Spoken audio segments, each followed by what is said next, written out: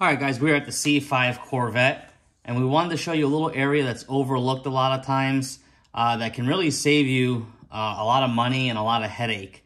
This little area down here in between the bumper and hood, there should have been a seal there from the manufacturer, but there wasn't. We got this one from West Coast Corvette. It's the C5 hood seal. All it is a piece of weather strip, but this one conforms very nicely to it. We've already test fit it dry, and we'll show you. Just a piece right here comes with a little bit of adhesive on the bottom, tape, and it's like a triangle type shape. You want to butt the side with the adhesive down on the flat surface here where the little pop push pins are. You want it to run all the way down, basically like that. And we'll get it set up to show you.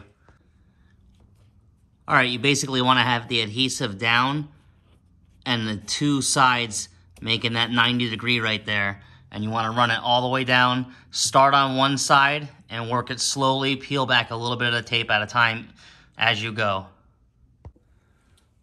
All right, there it is installed. It's pretty simple. Just sticks right on there. And we went right to the edge there. Ran it all the way along. And what that does now is, especially if you have an aftermarket filter, like this open one here, this open air element K&N, dirt, water, and everything like to enter in between there if you don't have this seal. And what it'll do is it'll clog up that filter sooner, and then basically your engine compartment will become dirtier extremely fast.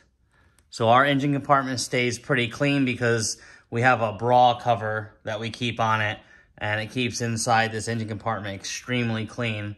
As you can see, for a 04, it's almost pristine perfect. But yeah, this little seal, it's a cheap mod. Definitely will help everything out, especially if you have aftermarket parts and you want to keep your engine bay clean. So we'll close it and show you how it looks. All right, there it is. As you can tell, you can't even see it. Looks like it's part of the car.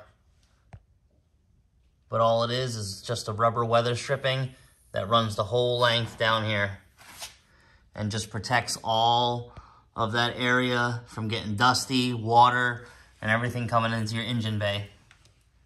So it's definitely a cheap mod, one of the cheaper mods that you can do to keep your C5 cleaner and prevent anything from getting into that filter element. Hope this helps. Thanks for watching.